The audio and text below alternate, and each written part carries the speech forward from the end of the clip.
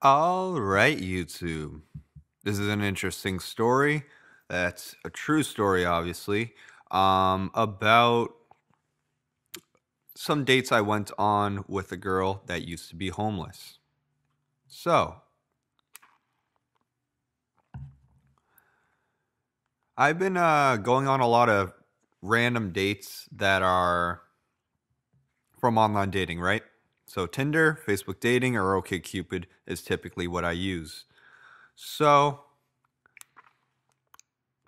because I'm single now, I had a relationship. First of all, for a background, I had a relationship from July to September. And before that, I had a relationship in 2019 that ended um, February 2019, but it lasted about 2 years.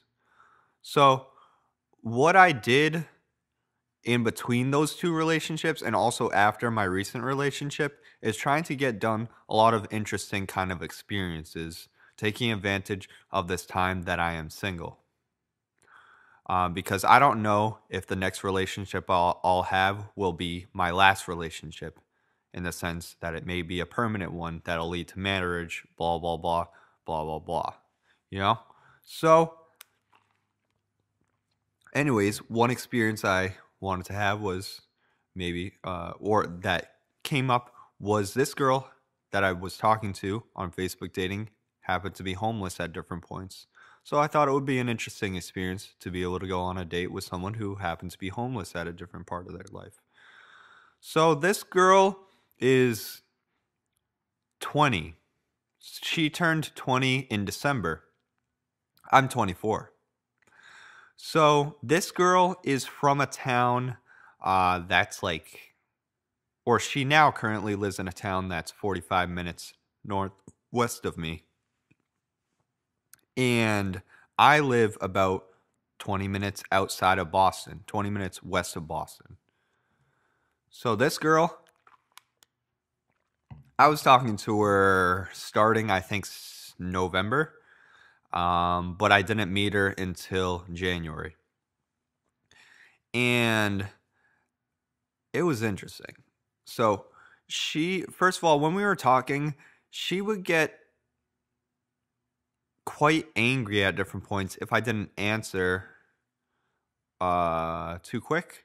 Um, or she would get really angry about if considering the fact that I didn't plan a plan with her sooner than later, and also in ways that were exactly what she wanted.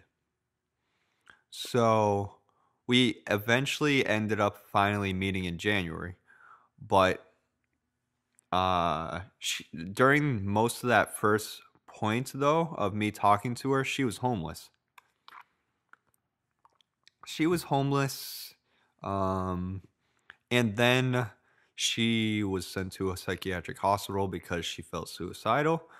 And then her parents, not her real biological parents, but the ones who adopted her, or not adopted her, I forget what it's called.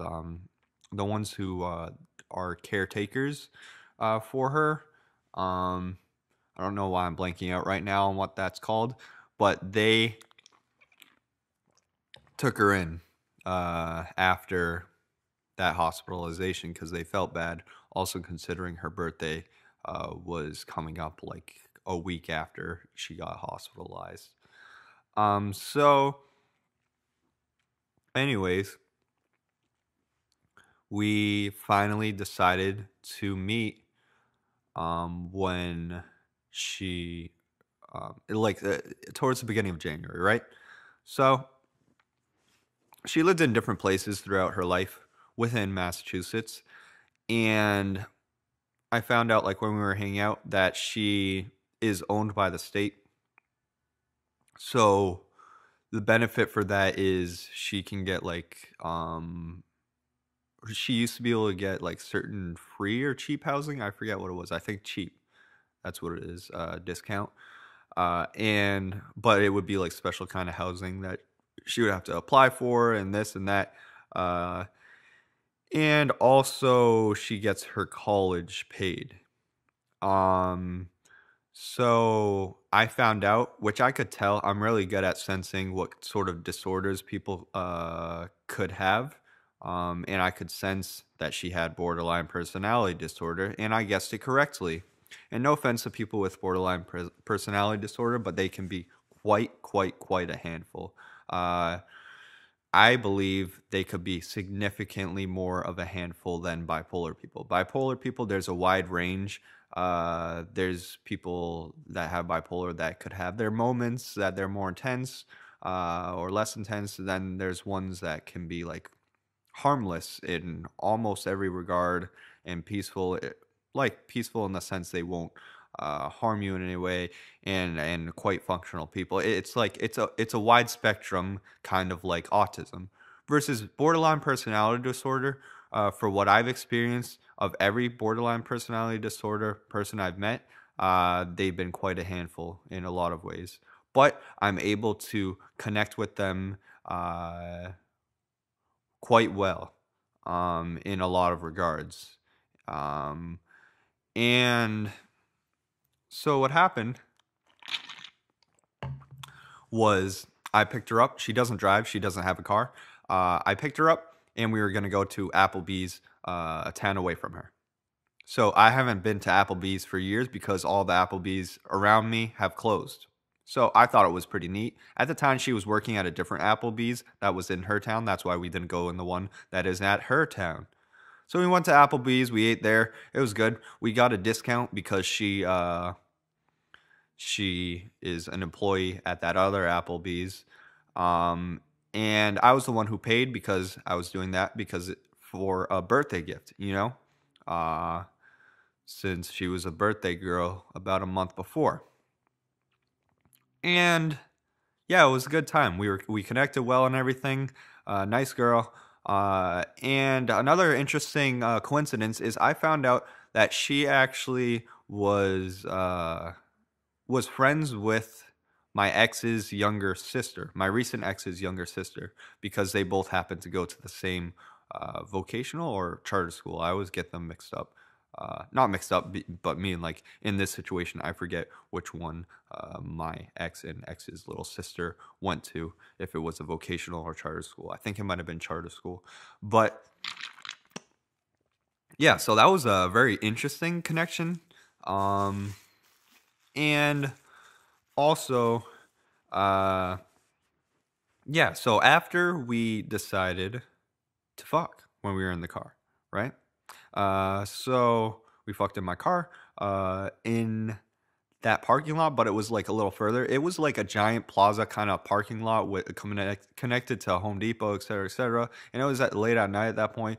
And yeah, so we decided to do that. I had condoms. I had them just in case on me. I didn't think we would remotely get that far. I didn't think that was going to happen, but it happened and it was great. But yeah, so that was that first date. It was good. It was chill. And then on our way back, like when I was gonna drop her off, she was singing a little bit along to the music that she was playing. Like she was playing her Spotify playlist of EDM music. And whenever I hear people sing along to music or whatever, it is not good, or it's just average, or it's nothing special. You know what I mean? But this girl, it was incredible. So I said something like, wow, do you know how to sing or this? Yeah, we got into that whole topic of music. And I showed her some of my music. She liked it. So it was neat. So someday we're going to make a song together. And I look forward to that. But yeah, she's a cool, chill, neat girl. So I only hung out with her one other time after, which was... And the reason why I haven't hung out with her much is because I've been distracted with a lot of different stuff that I've been doing, a lot of stuff I've been working on, hanging out with like close friends or whatever, and dealing with other issues that happen to like occur. So I had to like try to figure out how to resolve it or whatever, or get away from it. So And also considering like this girl lives 45 minutes or so away from me, so it's just like kind of a force. And also she can be like a handful in the sense of like the mood changes are intense and stuff like that. So anyways, the next time we hung out was we were gonna go to a farm that she was gonna see. So she bought two horses not too long ago. So she was gonna rent some space on a farm. So the guy who owns that farm will take care of the horses a little for the most part, but she'll here and there come help out, take care of her horses and then also his horses. So um, I thought this farm was going to be like a few towns or so away from her. No, it ended up being quite far. It ended up being like 50-minute to an hour drive. It was in New Hampshire, but a part of New Hampshire which is further away than I thought it would have been. So, uh, but this actually occurred about a day or two after I cut off a whole friend group, and that's a whole other story. And that was pretty intense stuff.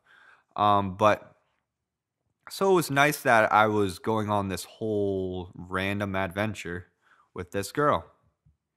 So we went so I picked her up and then we headed to that part of New Hampshire. And first of all, something that was quite disgusting. I don't know if any of you have experienced this in the past, but she smelled like real stanky pussy. It was horrible. I didn't want to like roll down the window because it would look suspicious and or offensive, and also because it would be like obvious considering it's like kind of winter at that time. This was in February. So it would just look weird or whatever. So yeah, we went to we went to go to New Hampshire, and at the beginning it was horrible, but I think she realized how she didn't smell good at all. And she was like, "Oh, is it okay if I open the window for a little?" And I was like, "Oh yeah, sure, that's fine." But I was thinking in my head, "Thank God." And so she did that for about like 15 minutes or so. And then for the most part, it ended up being fine for the rest of the time. Slash, I got adjusted. But uh, so it was a chill vibe. We went there, but on our way there, we saw a car on the other side of the highway towards the beginning when we arrived in New Hampshire. We saw a truck. I mean, on the other side, all the front of it, like the front half, was all like melted. Turns out I found out in the news later on that it was a trash truck that caught on fire, and the driver, was thankfully able to safely exit the vehicle. But it was intense because it was the most firefighters, ambulances, police, etc., that I've ever seen in a highway sort of situation. We saw the aftermath of it though, where it wasn't on fire, but it was like melted, a lot of it. So it was a very interesting sight. And at first, when we first saw it, we thought the guy was like dead in the front passenger seat, but thankfully that wasn't the case. He's fine. But anyways, that was a weird sight. So then we ended up making it to a gas station where I had to take a piss badly. And yeah, she was just like telling me the story of like that's where she would stand outside with like a cardboard sign and like beg for money and whatever. That was one of her main spots during one point in time where she was homeless. She was homeless in different areas, but that was the time when she was homeless in New Hampshire. So, yeah, it was interesting hearing that story and we ended up um, making it to the farm in New Hampshire. It was like the middle of nowhere in that part of New Hampshire. And this guy, he has lung cancer. Poor guy. He looked like he was in his early 60s, something like that. Maybe late 50s, but I think more likely early 60s. He's originally from Louisiana, so he had that southern accent, and he used to race horses. And this guy is quite notable within the horse racing industry. Like he knew some of the top horse racers or whatever, and all that. It was interesting stories to hear. So like we had a good conversation with him, and like we got to see his neat horses that used to be race horses, and and they're worth a lot of money.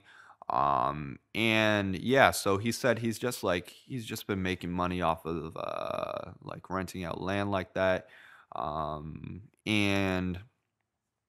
And he's just been like living off that and past money he's made, and is just gonna do it till he dies, you know. Poor guy has lung cancer though. God bless him. And so what happened was, yeah, we did that, and she got a good price because it's like he's a nice, generous guy, and also because it's like in New Hampshire things can cost cheaper. Because if she were to get it somewhere closer to her in Massachusetts, it would cost a lot. So she wanted the cheapest available price. So, anyways, we ended up leaving eventually. We were there for a couple hours, and then we headed to her house. I was going to drop her off, but on the way there, she decided to talk to a guy on speakerphone that's from Wyoming. I think he's originally from California, from what I understood, but he has like that middle of nowhere accent, you know? Uh, so yeah, it was an interesting experience what happened in regards to the phone call. He, I think, is in his late 20s, something like that, and was talking about his whole experience in Wyoming on how stuff there is so cheap, the rent is so cheap, the gas, how to get your license is a lot easier there than like states such as Massachusetts or whatever. Uh, Job opportunities uh, in Wyoming is best in Cheyenne, Wyoming, which is the capital of Wyoming, which is where he's at.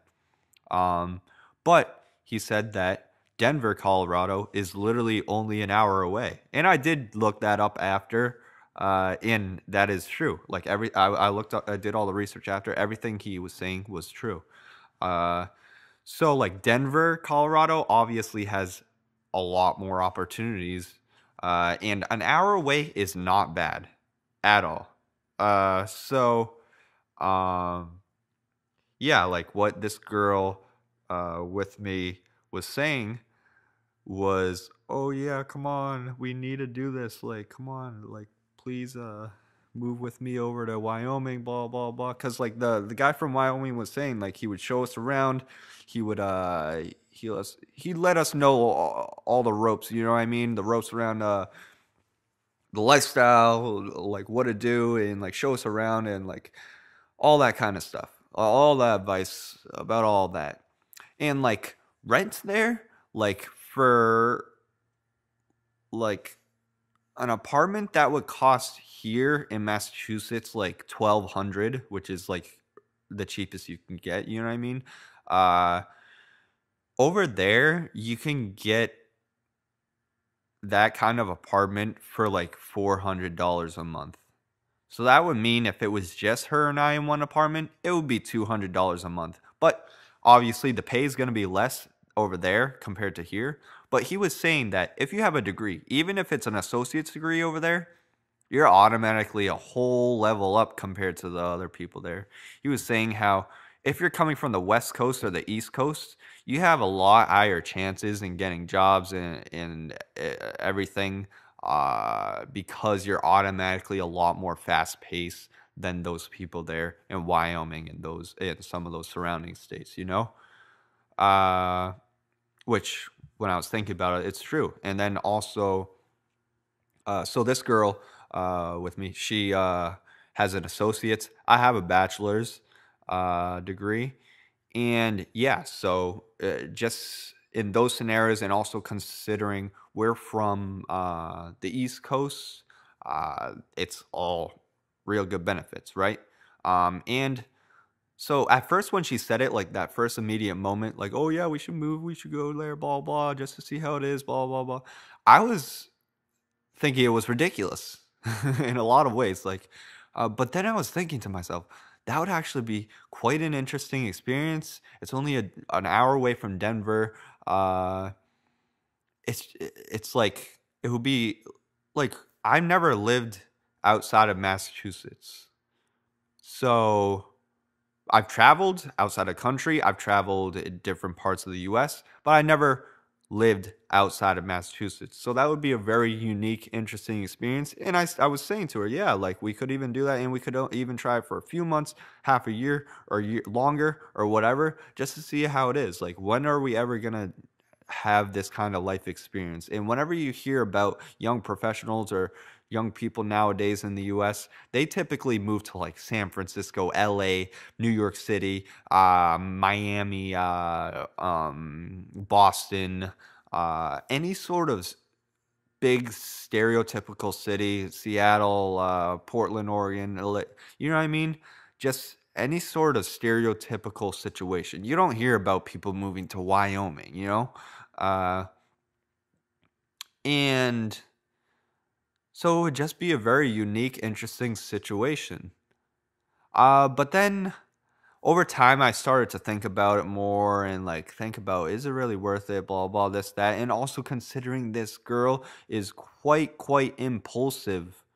This could be just all a whole impulsive kind of uh decision making she's making, and she won't follow through with it, and or she'll follow through with it, then suddenly want to do something else, or maybe get angry at me instantly when we move there or whatever, you know what I mean? It just does not seem like a viable, stable situation at all. If it was with a person who was, no offense to her, remotely stable, then it would be more something to think about. But considering that, not really. And also at the moment, one of my jobs is a stable, good situation. It's only part time, but I would like to keep it for quite a while, considering it got me into my field. I'm into graphic design, video production, and photography, and I do all that kind of stuff within my job. And because I have my foot in the door and I graduated college not too long ago, I want to stick with this job for a while so then it sticks on my resume well. And then also, I did the research if there's any graphic design, video production, or photography jobs in Cheyenne, Wyoming, or around there.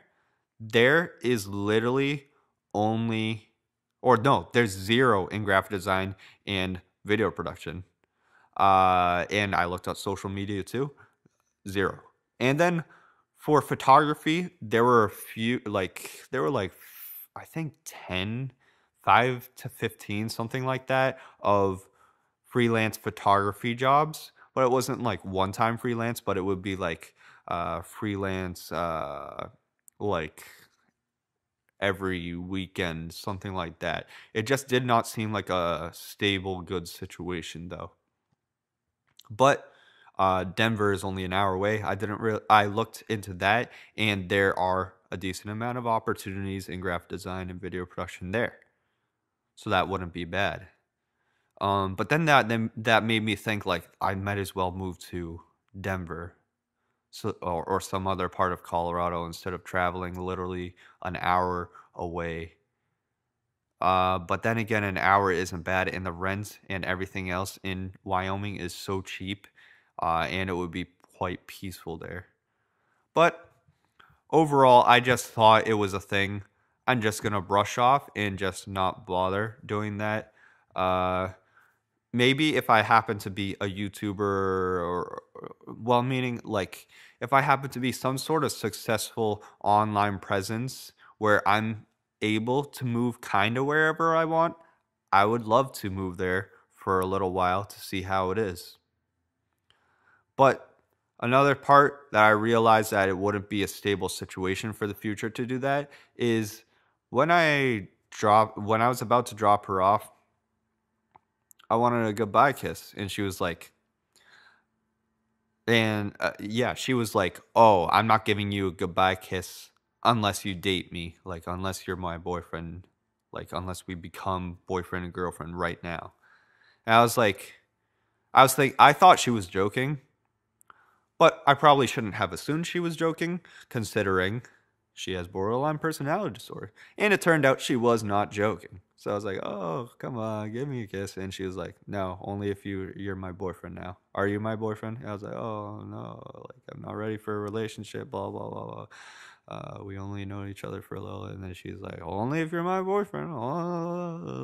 And yeah, so she ended up leaving without a kiss, and it was an awkward goodbye because she expected I was gonna become her boyfriend then and there. And I've dealt with crazy girls before where they would put me in a situation and like kind of forcibly, or like checkmating me, or persuading me into getting in a relationship with them, even though I would know them literally for 2 weeks or less in person. So, yeah, that was literally the second time of me ever knowing her in person. So it was quite strange how she did that. And then also later that night, she was like, "I need to move out of my house. I can't stand my like guardians or whatever. And do you have like $300 you can lend me? I can pay you back tomorrow, blah blah blah blah blah blah." She was going to impulsively go on a train from Worcester all the way to Denver, Colorado, I believe. And that the guy she was talking to earlier on the phone would pick her up from there. But then she ended up realizing and thought more clearly that she can't afford that, and that she should do the plan she was going to do is save up money for the next few months or so, and then maybe go do that plan of moving to Cheyenne. So she ended up the next day taking a step back and doing that instead of impulsively moving over there. So now she's just been working these days, saving up or whatever, uh, and that's that. But that was a very interesting situation, and yeah, so I wanted to share that with you. This is some girl that used to be homeless, and has had an interesting life and continues to, in regards to her impulsivity and everything. So she's cool. She's nice. Uh, just a little too impulsive, you know. But thank you for listening. Like and subscribe. Check out my other stories. I've had a lot of interesting stuff happen in my life. All right. Bye-bye.